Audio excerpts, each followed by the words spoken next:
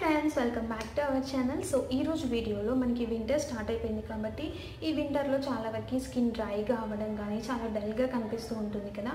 ఇలాంటి ప్రాబ్లమ్స్ లేకుండా మనం డైలీ ఇప్పుడు నేను చూపించే స్కిన్ కేర్ని కనుక ఫాలో అయినట్టయితే నైట్ టైంలో మీ స్కిన్ చాలా వరకు న్యాచురల్ గ్లోయింగ్గా కనిపిస్తుంది. డ్రైనెస్ కానీ డల్గా అనిపించడం ఇలాంటివి చాలా వరకు తగ్గుతాయి అన్నమాట. సో దీనికోసం మనం మొత్తంగా 5 స్టెప్స్లో ఈ స్కిన్ కేర్ అనేది ఫాలో అవుతాము. అవి ఏంటి అనేది నేను ఇప్పుడు ఈ వీడియోలో చూపిస్తాను.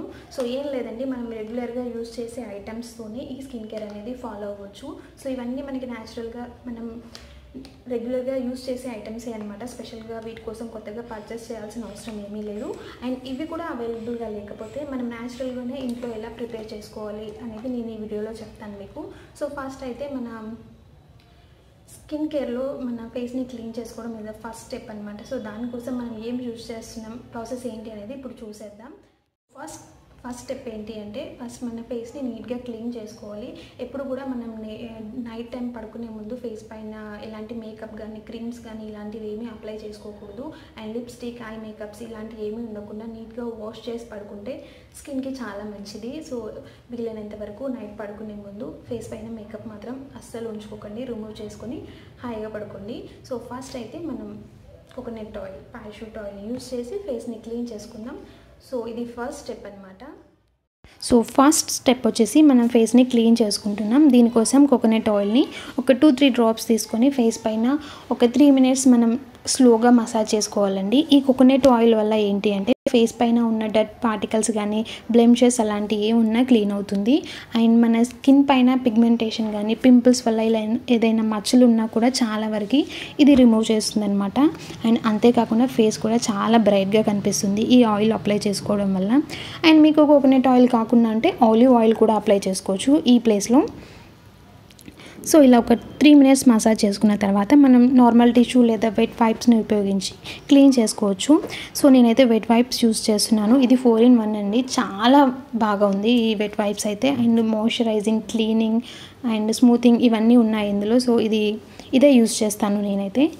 సో దీంతో మనం ఎక్స్ట్రా ఆయిల్ని అంతా ఇలా క్లీన్ చేసుకోవాలి.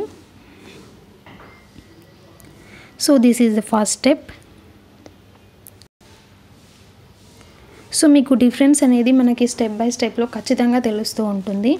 తర్వాత మనం సెకండ్ స్టెప్ వచ్చేసి స్క్రబ్బింగ్ అనమాట. స్క్రబ్బింగ్ కోసం మీరు న్యాచురల్గా ఏ స్క్రబ్ యూస్ చేస్తే అదైనా యూస్ చేయొచ్చు.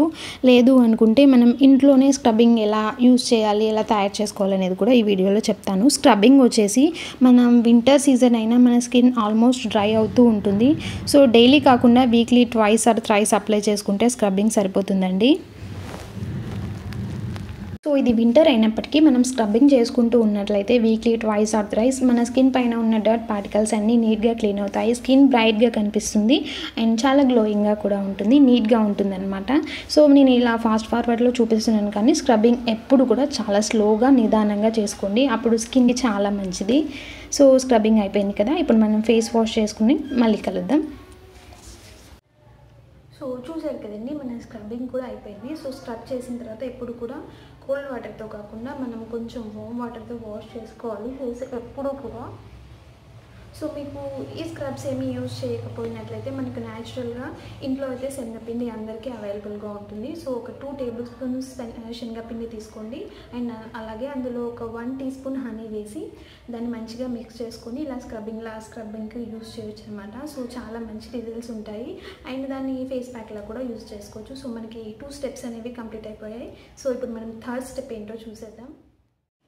సో మనకి థర్డ్ స్టెప్లో వచ్చేసి మాయిశ్చరైజర్. దీనికోసం మనం నార్మల్గా నైట్ క్రీమ్స్ మనకి చాలా వరకు అవైలబుల్గా ఉన్నాయి కదా, మీరు దాన్నైనా యూజ్ చేయొచ్చు. లేదంటే ఈ స్కిన్ కేర్ కనుక రేర్గా ఫాలో అయినట్లయితే మనకి షీట్ మాస్క్ అనేవి చాలా వరకు అవైలబుల్గా ఉన్నాయి. సో వాటిలో సీరం అనేది క్వాంటిటీ ఎక్కువగా ఉంటుంది కాబట్టి అది ఫేస్కి మంచిది చాలా వరకు. అండ్ డ్రైనెస్ కూడా ఉండదు ఫేస్.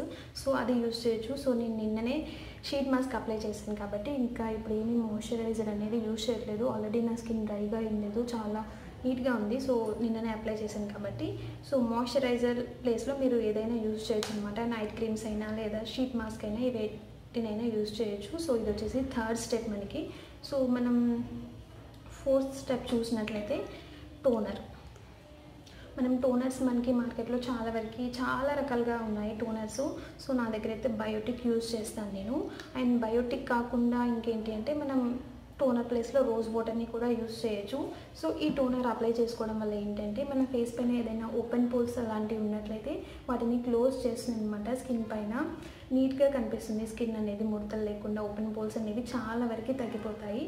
సో అందుకోసం మనం ఈ టోనర్ని యూజ్ చేయొచ్చు. సో మీకు స్ప్రే బాటిల్ అట్లాంటిది ఏదైనా అవైలబుల్గా ఉంటే అదైనా యూజ్ చేయొచ్చు. లేదు అనుకుంటే సో మనకి కాటన్ ప్యాడ్స్ లేదా బౌల్స్ అవైలబుల్గా ఉంటాయి కదా, కాటన్ బౌల్స్. సో వాటితో అయినా ఈ టోనర్ని అప్లై చేసుకోవచ్చు.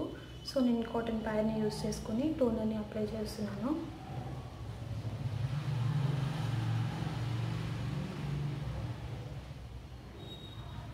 సో ఇలా ఫేస్ అంతా టోనర్ అప్లై చేసుకోండి. అండ్ మీరు ఏదైనా పార్టీస్కి వెళ్ళేటప్పుడు కానీ బయటికి వెళ్ళేటప్పుడు కానీ మేకప్ వేసుకున్నట్లయితే సో ఫస్ట్గా మనం టోనర్ని అప్లై చేసుకుంటే కనుక మేకప్ అనేది లాంగ్ లాస్టింగ్గా ఉంటుంది అండ్ ఈవెన్గా కూడా కనిపిస్తుంది. సో మీకు ఇలాంటి టోనర్స్ అవైలబుల్గా లేకపోతే మనం రోజ్ వాటర్ అయినా కూడా యూస్ చేసుకోవచ్చు. సో ఈ టోనర్ని మనం ఫేస్ అంతా అప్లై చేసుకుందాం.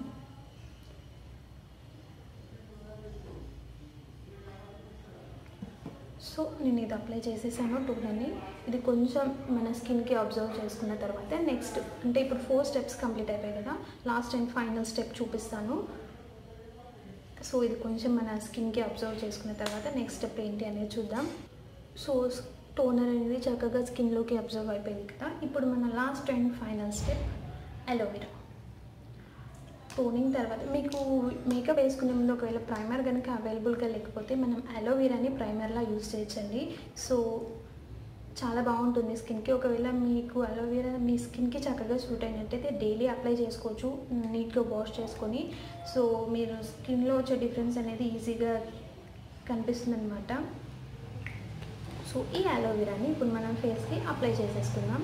సో అలోవెరా అప్లై చేసుకోవడం వల్ల ఏంటి అంటే మన కళ్ళ కింద ఉన్న డార్క్ సర్కిల్స్ అనేవి చాలా వరకు తగ్గిపోతాయి అండ్ పిగ్మెంటేషన్స్ ఏమన్నా ఉన్నా కూడా తగ్గిపోతాయి అన్నమాట. పింపుల్స్ కూడా చాలా వరకు తగ్గిపోతాయి. ఫేస్ అనేది చాలా నీట్గా కనిపిస్తుంది, న్యాచురల్ గ్లోయింగ్గా ఉంటుంది. సో ఈ అలోవెరాని అప్లై చేసేసుకుందాం. అంటే కొంతమందికి అలోవెరా స్కిన్కి సూట్ అవ్వదన్నమాట. సో వాళ్ళు ఇది మాత్రం స్కిప్ చేసేయండి. సో స్కిన్కి సూట్ అవుతుంది అనుకుంటే ఈ అలోవెరాని అప్లై చేసేసుకోవచ్చు ఈజీగా.